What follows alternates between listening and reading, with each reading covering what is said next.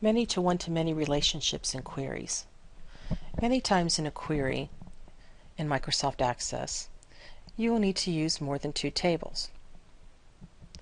When you're using more than two tables in Microsoft Access using the QBE grid, you need to determine the relationship between those tables in order to decide if you need to break up the tables or the query in more than one step.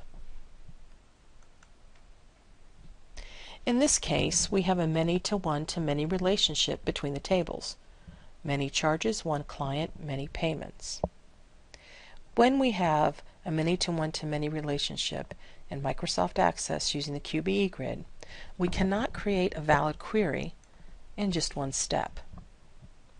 In other words, we can create this query, we can run it, but it will not display a valid dynaset. However, if you're using a query with two or more tables, and the tables have a one-to-many to one relationship, then you can create a valid query using one step. Now this is true whether your relationship is an inner join or an outer join. Let's look at an example of a many to one-to-many relationship using an outer join. Here we want to write a query to summarize by client their total charges, total payments, and balance due. We want to list the client ID, the first name, the last name, the total charges, the total payments, and the balance. Now, if you would want to do this, you would pull up the three tables that you needed. I want to list all of my clients, so I'd have an outer join relative to the client table between the client and the charges, and an outer join relative to the client table between the client and payments table. I would fill in the QBE grid as you see below, and when I run that query, I would expect to have a dynaset as you see on the right hand side of the screen. I would have one record per client, and I would have the total charges, the total payments, and the balance due. Notice Nancy has two charges, three payments, and if you add those together, then you get the resulting amounts in the dynaset. Notice Karen has one charge but no payment. So she has 100 under the charges field. She has blank under the payments field. When you see a blank field, that is considered a null value. A null value does not, the contents doesn't have anything in it. It's nothing. It's not spaces, there's not a value, it's just nothing.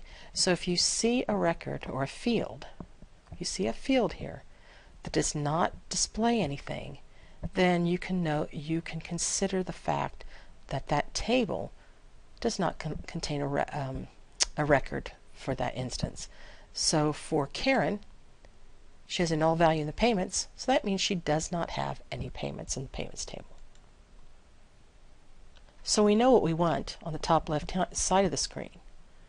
But what we get is a different story. If you look at the bottom right hand side of the screen, those values are incorrect. How do I know they're incorrect? If you look at the tables and you sum up the values, you'll see that they are not correct values. So what happened? Well, when SQL executed the query, behind the scenes, something like this was executed. And again, you would not see this. This happens when it's executed behind the scenes. It would take the clients table and it would join it with either the charges or the payments table. Right now, we're going to do the example with joining the clients table first, but it could be either one that's joined first. So it takes the clients and the charges table, it joins them, and creates an intermediate dynaset.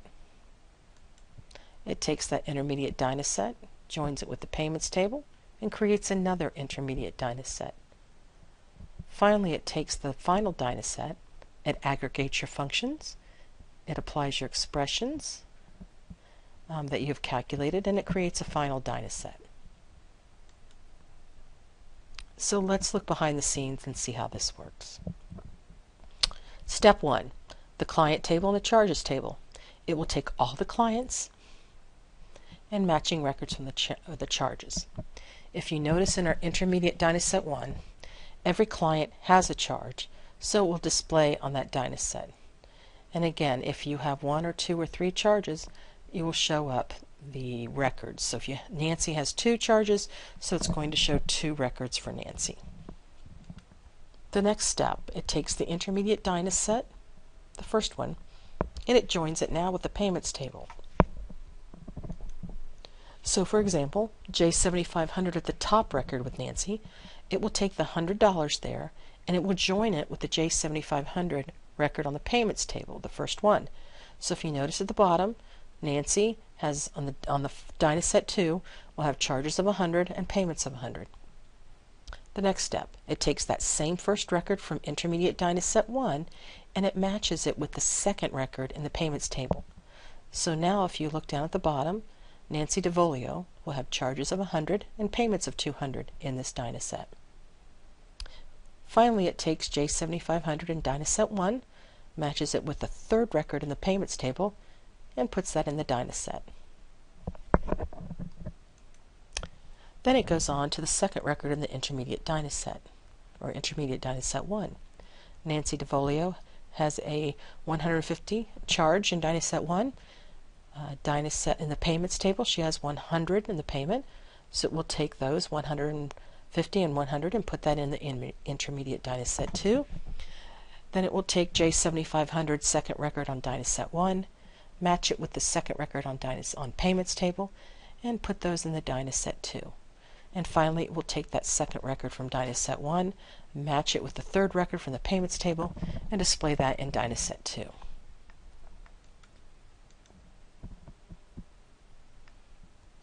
Nancy King has charges, but she doesn't have any payments. We are creating an outer join here, so Jennifer King will have only charges records and no payments. After it creates this intermediate Dynaset 2, it will aggregate your functions, it will do the calculations, and your final Dynaset, which will displays when you run it, is shown at the bottom right hand side of the screen. If you look at those values, they're not correct. So therefore, this query does not run correctly. So how do we create this query? Well, we need to create it in multiple steps. We need to create a query that will do an outer join between the client and payments table, summarizing the payments by client. We need to create another query that will take the client and charges table, the outer join, summarizing the charges by the client. Here's the QBE grid for the payments by client. Notice we have an outer join. We're grouping it by client ID, first name and last name, and we're summing the amount on the payments table. Then we have a charges by client. We're grouping by client ID, and we're summing the charges. If you notice here, we don't use the first name and the last name. The reason why we don't put that in the query is because we are going to use both of these queries as input to our final query, so we only need the first name and the last name on one query.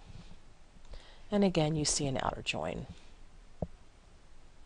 The final step, it will take the payments by client query and the charges by client query. You will take both of these queries and you will create a third query. Notice that you have a one-to-one relationship now, so you do not need any inner joins because the payments by client will have all the clients and the charges by client will have all the clients. The next thing we need to do in the grid is we want to join these tables. You have to manually drag the line between the client ID on one table to the client ID on the other table. It doesn't matter which way you drag it. You just have to drag that to join them because they will not automatically join because they are two queries. And in order to have the query run correctly, you have to join the tables. Notice down at the bottom I have payments by client, which is a 1, charges by client, which is a 1, a one-to-one relationship. And again, you want to use an inner join to get this to work correctly. So here's my QBE grid. My tables, payments by client and charges by client, those are the queries that I created.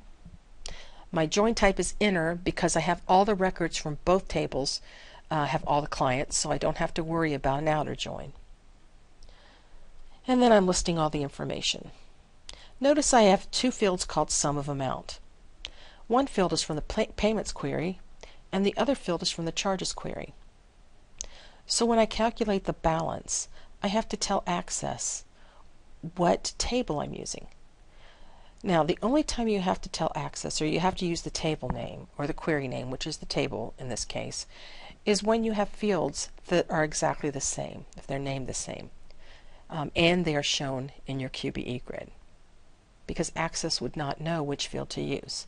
So notice I have charges by client, I have it in brackets, and I have an exclamation point. This tells Access that it's the table name. Exclamation point tells it now I'm going to give you the field name, and it's surrounded in brackets. Charges by client, exclamation point, sum of amount. I'm going to subtract that by the sum of amount in the payments by client table. Notice I have brackets around payments by client, and then I have an exclamation point which tells Access now we have the field name. Notice also on the grid I have balance asterisks, and then I have the calculation at the bottom. When we're creating big calculations on the QBE grid, sometimes you don't have enough room, so just put it at the bottom of the grid. And there is our final Dynaset. Now, Karen Day, if you notice, was charged $100. Excuse me, yes, $100, but she didn't make any payments, so she should have a balance of $100. She has a balance of a null value. It's blank.